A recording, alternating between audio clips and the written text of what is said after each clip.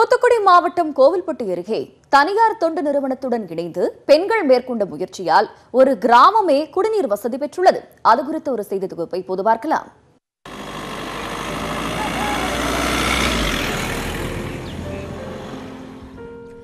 கோவில்பட்டி அருகே உள்ள முதலிப்பட்டி கிராம மக்களுக்கு ஊருக்கு முகப்பில் இருக்கும் கண்மாய் ஒன்றே குடிநீர் ஆதாரமாக இருந்து வந்தது.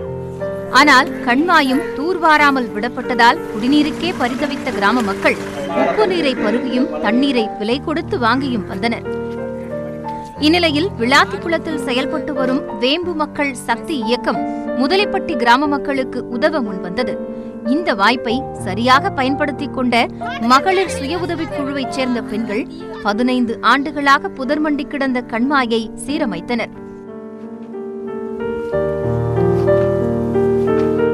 இந்த குளம் மட்டும் தூர்வாரப்படாமல் ஒரு மக்களுக்கு ஒரு குடிநீர் வாழ்வாதாரமே இல்லாத ஒரு நிலை இருந்தது.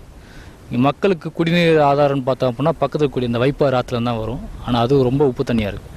அதனால் அதை எப்படி சரி பண்ணுறதுன்ற அந்த ஒரு நோக்கத்தில் தான் இந்த ஒரு ஏரியை தூர்வாரப்பட்டது.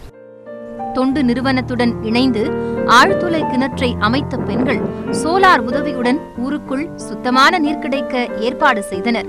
இதனைத் தொடர்ந்து முதற்கட்டமாக 30 வீடுகளில் மழைநீர் சேமிப்பு திட்டமும் நிறைவேற்றப்பட்டது. இதனால் முதலிப்பட்டி கிராமத்தில் தற்போது நீர்மட்டம் கணிசமாக உயர்ந்துள்ளது. நாங்க முள்ளுக்குள்ள எல்லாம் வெட்டி அதை இப்ப சுத்தப்படுத்தி வச்சிருக்கோம்.